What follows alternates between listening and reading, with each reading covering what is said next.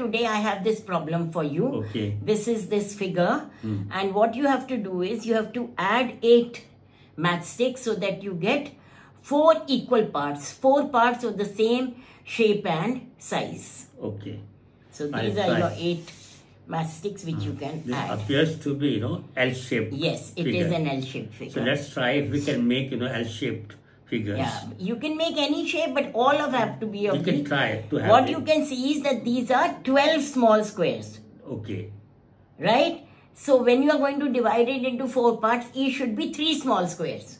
Okay. Right. So you have to divide it in such a way that each part has 3 small squares. Okay. So to start with, what we can do is, we can start with this. Okay. This is Right. 1. And then we have to make it L-shaped. Right.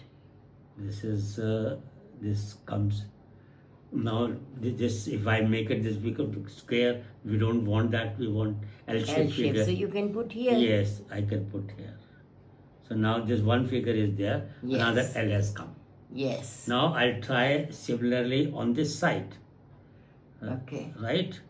So this will be, maybe let's say put it like this. Right. Correct? Correct. And then to make it L-shaped, You have to go down. yeah, we have to go down, right?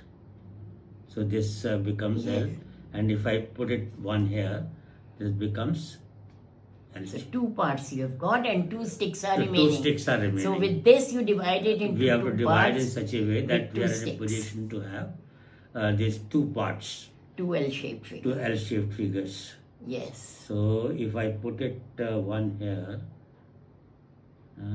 or Yeah. put Yeah. one figure here, one stick here, and another here. So this, I think this will become Yes. 1, 2, 3, 4. And each part is having 3 small squares. 3 small and they are all of the same Same size. shape and Correct. size. So if you have liked my video, please subscribe and follow so that you do not miss any future videos. And if you have any other solution, you can give in the comments.